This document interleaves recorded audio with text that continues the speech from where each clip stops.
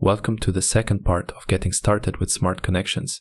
In this part, we will address the fundamental configuration settings. In the configuration window, we specify the types and quantities of families we wish to position and their placement locations. This can be achieved by setting specific offsets from host edges or centers, or applying connection rules that determine element placements based on defined connection. You'll find three selection lists at the top of the configuration window. Category determines the group to which configurations belong, such as walls, parts, floors, structural framing, and others. Specifies the host to which they can be applied. Group organizes configurations into folders within each category for better organization.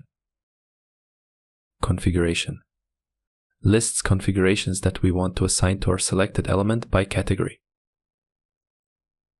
The configuration window is divided into four main sections. The detail section allows us to choose the families and host faces where the families will be positioned.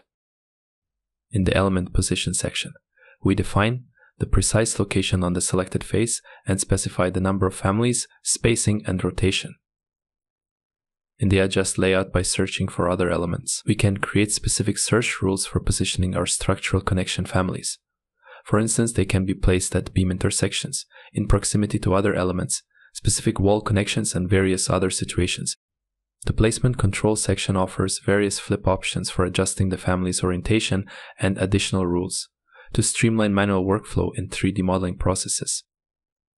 We'll start setting up configurations correctly by explaining a couple of key settings. We can establish a maximum of 20 rules. To enhance clarity, these rules can be renamed. It's crucial to prioritize rules when adjusting the geometry of our elements with cut or void families. Specifically, rules involving cuts should be given top priority. Otherwise, the geometry of the unchanged element will be taken into account.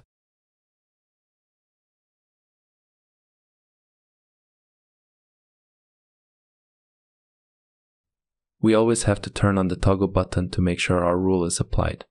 Once it's on, we can proceed with setting it up. First, we choose the family we want to use in the configurations. To find it quicker, we can use the filter in the Select Category list.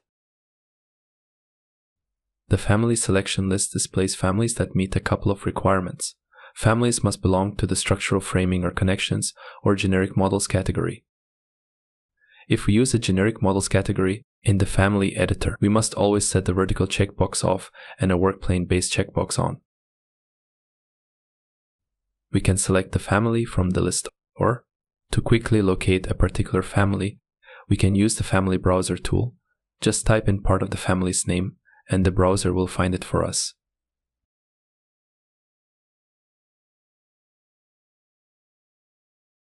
We can precisely define our host's characteristics with the host filter, such as weight or other attributes. Based on these filters, our families will either meet the criteria or not for inclusion. If I set a filter to add elements based on the volume of my wall, plates will only be added to a single wall that meets the specified volume value. With smart connections, we can position line or point-based families. When it comes to line-based families, we have the flexibility to place them either horizontally or vertically on our chosen face. For cut and join controls, we specify whether our void or cut families should cut the host. To ensure that an extrusion joins the host, both the family and host materials must be identical.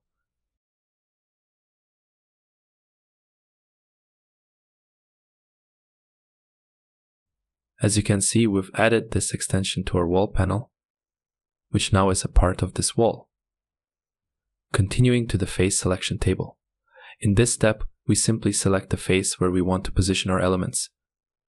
Here we can choose either a single or multiple host faces, such as top, bottom, or any other location where we want our family to be positioned.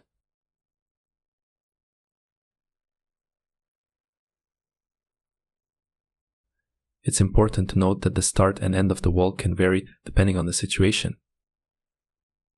Here's a brief explanation of when the wall start is considered the start and when it's considered the end.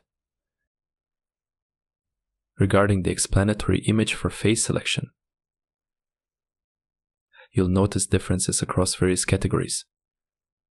For instance, floors display a different image, and the left and right positions depend on the span direction location.